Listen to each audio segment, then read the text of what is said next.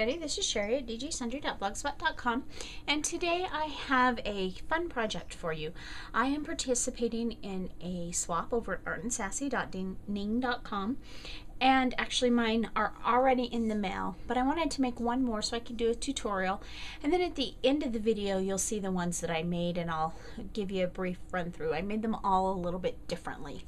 So let's go ahead and get started. Now the rules for this particular swap is that the tags needed to be 4.5 inches by about 2 3/8 inches, or a number 5 tag. Now I don't have the Ranger number 5 tags. I have these number 5 shipping tags just because they're fairly cheap to buy when you buy them at an office supply store, and it came in this big box of 100, and I don't know, it was probably $8 or $9. I don't remember. I've had them for a long time because they last a long time. And mine are actually a little bit bigger. They're 4 3/4, but they're still going to work for the swap, and I didn't cut them down. I'm also going to be using some other things. I've got some Dusty Concord Distress ink, which we may or may not use, and I've got my distress tool here ready for it. I'm just not sure if the color match is going to be right, and if it's not, we'll get a different color out. I've got this lace that was left over from, or that I recently showed in an estate haul. I've got some gelatos. The ones I have here are this, the first one is this purple one, and then the other one is this gold color one, which I've not used before. This is actually my second attempt at this particular tag, because the last time when I did it, I used the yellow with the purple, and I'm changing colors because it'll match my ribbon better, but also be real careful about mixing these two together because they don't blend well, and it came out this ugly brown nasty color. So I'm going to be much more careful. I may not even use both of them yet. I have this little charm that I just found in my charm stash, and I put a little, I'm not a jewelry maker. I'm going to call it an O-ring. I don't know if that's really what it's called, but I've got this little ring already attached to it. I'm going to be using some papers, and I'm not sure yet which one of these will be the better match. We'll just have to see. The thing about using these gelatos is I just kind of play with them until I find the right color. So we'll see what color we end up, which paper we end up using. I'm going to definitely be using score tape. I have some different bling that I pulled out here from different, this is Recollections, and that's Recollections, this is Prima, more Recollections, and more Want to Scrap. I'm not using all of that, obviously. I'll just use whichever is the best match when we get that far. And then I am using two different stamp sets. I'm using, this is an old set from My Mind's Eye Lost and Found. I believe this is the Princess Blush collection. I'm not 100% sure. I'm not sure what happened to my packaging for it, but I'm using this dress form from this collection. And then I'm also using from K. Andrew Designs, I'm using So Much Fun, and I actually used two sets of stamps, or two stamps from this set. It's this one that says Never Pattern Your Life After Anyone Else, and then I use this one that looks like zigzag stitching. And I've actually already done my stamping. So this is my tag, and you can see it's a mess on the back because I just tore off the canvas that didn't work. And on the front, I'm using sticky back canvas, as you can see here, and I've already got it adhered. Now, the reason I chose sticky back canvas is I like to use gelatos on canvas, so I thought the sticky back canvas would be fun. I have to say it's a little bit different to work with than the regular canvases that I've used in the past. I had a little bit more difficulty blending it, which is why I have this wet wipe.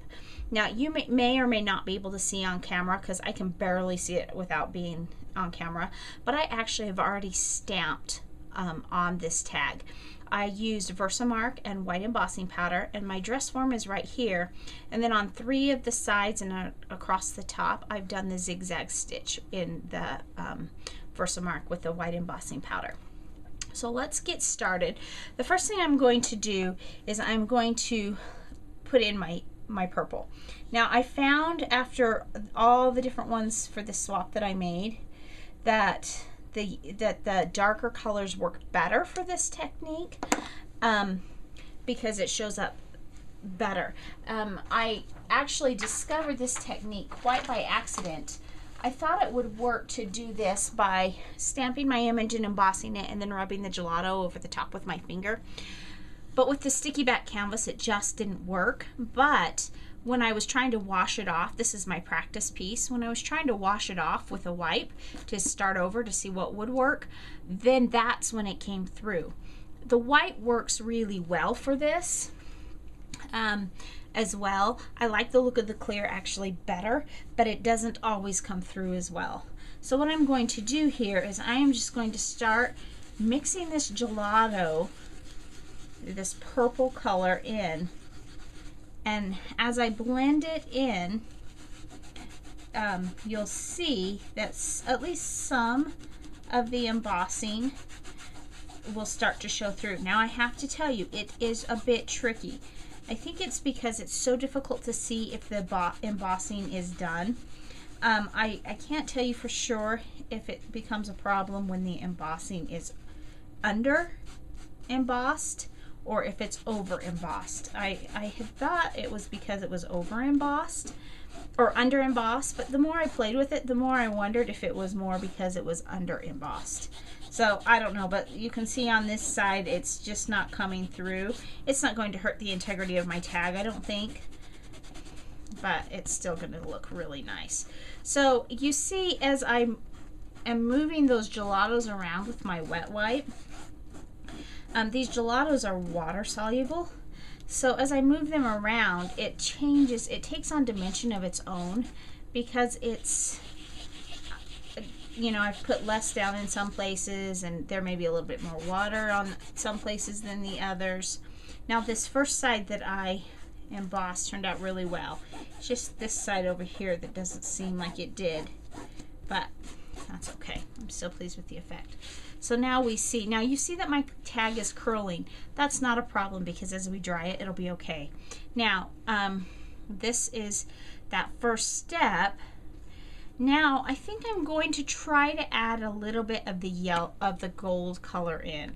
Not a lot because I've got to, I don't want to ruin my project if it doesn't work. So I'm just going to start at the bottom because that's going to be covered up anyway. And let's just try to blend some of that in.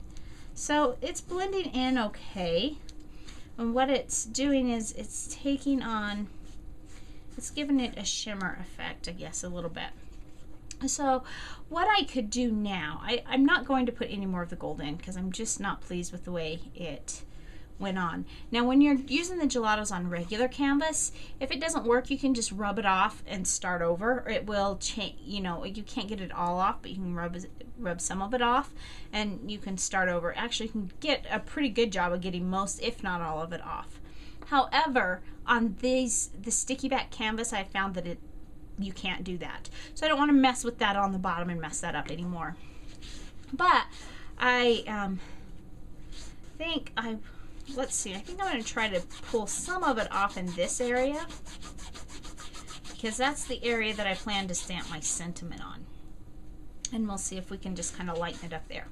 So there we have the first part of our tag.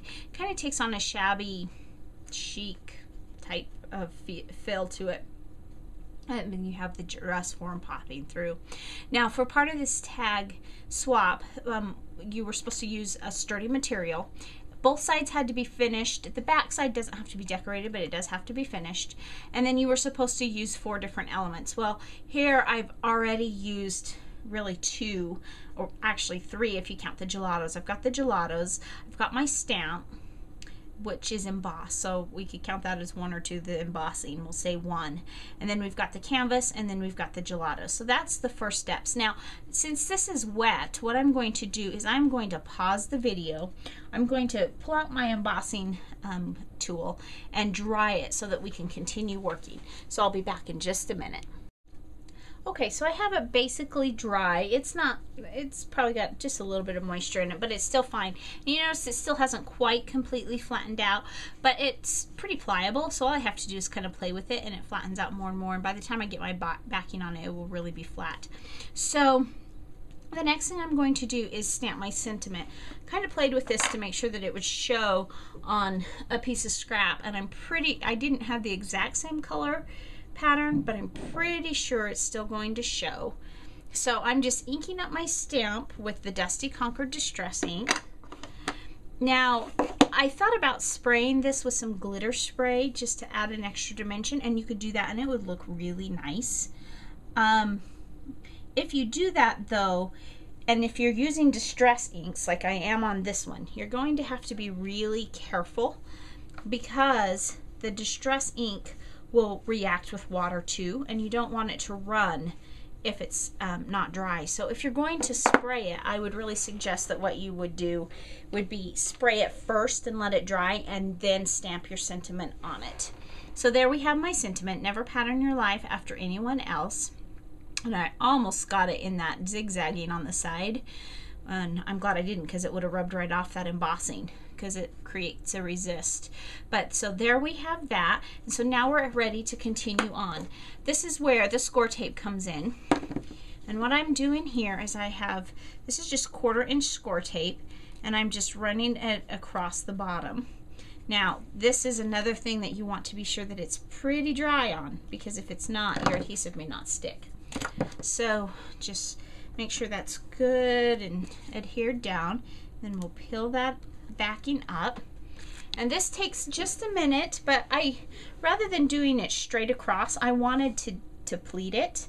And this one's not quite cut straight, so I'll go back and trim that. So what I do is I just finger pleat it going across, just to add a little bit more dimension. I don't do a lot of pleating, and it's not an organized pattern of pleating. It's just a little bit of paper pleating that I'm doing, or lace pleating that I'm doing across the bottom. So every once in a while there's this little pucker in the lace, and the score tape really grabs that pucker really, really well. So I have the dimension that I want, but it stays down really well. Just about done with that. Some days I feel like I'm all thumbs when I'm doing stuff like that. And notice I left it attached to the long piece because I didn't want waste any more than necessary. Now on this side there's a little bit of waste here. So now the next step that I'm going to do, this is not how I did it on the others, and I wish I had. The next step that I'm going to do is the back. So what I'm going to do is I'm going to find a paper that I think matches, and I've got a couple options here. I've got this one, which is very pretty. And then this Graphic 45 pack, there's some pretty purples as well. I don't want the garden. That's not in the right. I think I'm going to go with this one here from the SEI. So we're going to pull that up. And I'm an eyeballer. You know that if you've watched many of my videos, and if you haven't, well, I'm telling you, I'm an eyeballer. So I'm going to now adhere my paper down. On some of my other ones, I did put the beads on first, and one of them I had beads too close to the hole, so when I went to cut the hole, it didn't quite fit, so that's why I'm doing it first this time. So I'm going to line it up as closely as I can on two of the edges, just so that I have less cutting to do. Adhere that down really super well. And I like these. I don't even know if you can get these scissors anymore. These are queen bees is what they were called, from EK Success. I know you can still get the cutter bees, but these are the queen bees. And they have, until getting my Tim Holtz Tonic scissors, they were definitely my favorite scissors. Now it's kind of a toss-up, depends on what I'm doing, but I like the fact that, first of all, they're not serrated, which the Tim Holtz, you have to make sure you have them going on the right edges or you get a bit of a serration on it. And then, so I like that, but I like the fact that it has a really nice long blade, so I just cut cleaner if I don't have as many cuts to make. And then this is just my We Are Memorcume, or whatever this thing's called, I forgot, crocodile. And so cut my hole in there. And so now we're going to decide what bling we want on this. So I've pulled my bling out, and ooh, that's definitely not the purple I want. And I know that those colors don't really go, but that purple's not a bad purple for the bead part, not for the lace part. This is the one I want. So let's just open this Recollections one up. Not a huge fan of the crocheted flower. It's just, I'm not a yarn flower person. I'm more of a lace and a daintier flower person. I'll probably find something to do with it, but I actually bought it because I believe it was on sale or on clearance or something, and I believe I bought it because I like the bling on it so much. You know, initially I liked this darker purple, but I think I'm going to go ahead and go with this one, and this is where I start kind of dissecting and choosing which parts of it that I want. I think I want this piece here, and I like to kind of tuck it under. I want it all to fit, but I want it to be kind of tucked under the lace so it looks like it's coming out of the lace. Just like that. And let's see, in the upper corner, I want one to balance, but I want a smaller one because that's where all my ribbon and stuff is going. So I think I'll just take this little one right here. I am really a cutter when it comes to bling because I'm also a bit of a hoarder when it comes to bling. And so I tend to cut it pretty lots of little pieces, as you can see if you see my old bling packets. So there, we've added just that much. And then what I want to do before I put my ribbon on, I want to go ahead and distress the edges. And the reason I do this is because if you look from the side, you can see some white or craft depending on which part is showing. And so I want to minimize that as much as I can. Plus, it gives me the opportunity to pull in that same color that I have there with my Distress ink stamping. So that's why I choose to do that. And it just adds another layer of dimension to the project to have the different colors playing with the different layers of purple, I should say, not colors. And then I just want the back, just because I think it looks a little bit more finished to have the back all done. Almost done with that. We'll set that aside. So this is then where I have to decide on the colors. Now my original plan was to use the gold crown and the purple passion, but now the gold crown really won't go because there's no yellow in the card at all. So I think instead is I'm going to use the purple passion. And let's see, I have a bag of scraps here. And let me see if I've got some, nope, I don't have antique white in that. So we're going to pull the antique white from here. And I'm going to cut a couple of pieces. Let's see, about that long. And I want probably 2 pieces of the white and 1 piece of the purple. Just like that. And I'm going to take, see which ones are the closest in size. I guess they're pretty much all the same. We're going to take those 2 and we're going to thread that through our hole, just like so.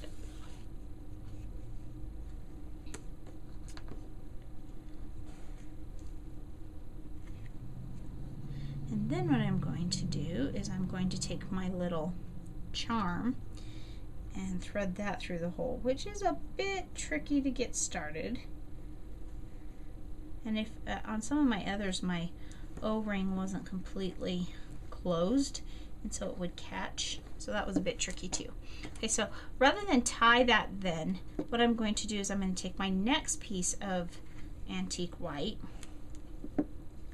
So we've got several different shades of purple going on here, which is okay as long as they coordinate. And as I look at this purple passion, I'm not 100% sure that I like it as much as I would like the Witch's Brew.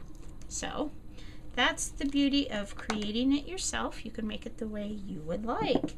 And as much as I love that purple passion, that is my favorite ribbon. This one comes in a close second, but the purple passion is my favorite of the 3 Girl Jam colors but it just, I'm not liking the way it coordinates with these particular purples. And this one almost, the Witch's Brew almost gets lost, which is really not what I was going for either, but it still is a better coordinating color. So now I get to thread those through. Now I will go back through when we're all done and trim up my tails, because I don't mind them to look a little bit rough, but after threading it through the holes and then threading it through, they tend to get really rough, so I like to clean them up just a little bit. I'm gonna have to get something and poke that through. There we go. Of course I could have just reached next to me and got it, but that's okay. Okay, so we're gonna make sure that that's all laying the correct direction. There we go, that looks much nicer. And now we'll get our antique white strip. And rather than tie a bow, I am just going to tie a knot. Because if I tie a bow with my charm hanging down, you'll lose the charm, the way I have this one. And I want it to be nice and secure, so I am going to just tie it in a knot. If I'm off the camera, I apologize. Just kind of slide that down, and so there we have it. So then I'll go back and just kind of trim up my tails at an angle. And the reason I do that is, well, for one, I like the way it looks better. But the other reason I do it is because it will ravel. Tails that are cut straight on ribbon, here's a little quick tip for you if you didn't know this, probably most of you do, but tails that are straight ravel more easily than tails that are cut at an angle. So there is this tag, and in just a minute I will show you the other tags that I did for this series, and we'll then finish up the video. So now I want to show you the other tags that I have already made, and these, I'll quickly go through what I used on each of them, but I just want to show them to you quickly. We're going to start with this pink one, and there you see my charm. I have some bling here, and this bling, I have to look at my list because I used several different ones. This one is from Want to Scrap, and we've got pink in the corner, and it's got kind of this off-white. Now this one, the embossing didn't show through because, as I previously mentioned, the lighter colors don't show through as well. So what I did is I used, I went over the top of it again then and re-stamped it with some Victorian Velvet Distress ink, and then I have stamped around the corner with my zigzag, and here's my stamp that has my saying on it. Then on the back I just put some paper from Echo Park, and that one was all done. This is Baby Girl and Antique White, so that's the first one. The next one that I did, and this I have to say is probably one of my favorite ones. This one is an orange and yellow, and I used orange and yellow gelatos. And again, this one, it didn't come through. The yellow just doesn't come through with the embossing like some of the other colors. So I went over the top of it with vintage photo distress ink, and that's what I stamped my stitching and my saying in. And then this scrap is from, this little flower is like a peachy color flower, but it pulls out the colors and they kind of play off each other, and that is also from Prima. And then on the back I used this paper from the Secret Garden, and the pad that I used is this kind of, it's a 6x6 pad that is the solids and patterns that they sell to go with their tags. And then I used Sunflower and Harvest Orange Distress ink, so that's the second one. And I don't know, it's hard for me to choose what my favorite. I really like this one. I like the softness of this one. I like just the summery feel of this one. And this one, I just like the colors, and I think it's fun. Now this one was actually embossed in white instead of in the clear, and the ink, I just put the stitching on one side of this one, and I used just Memento ink on this, and I used Iris and white 3 Girl Jam ribbon The white that I used is actually from the old red, white, and blue pack. It's not the current one, which is a lot of fun. I have noticed that it actually is the same white that you could find in the dress blue, or in the navy, you know, the white and the dress white and the navy blue pack from 3 Girl Jam. And then this paper on the back is from SEI, from the Couture stack.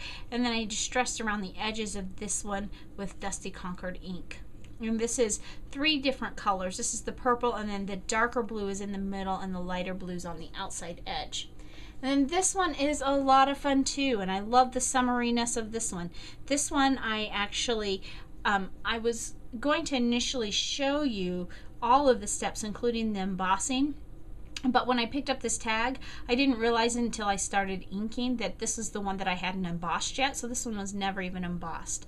So after I inked it with the green and the yellow gelatos and got it all blended to the colors I want, I went back in with Pilled Paint Distress ink, and I stamped my stitching and my sentiment and my dress form. And here's a little hint.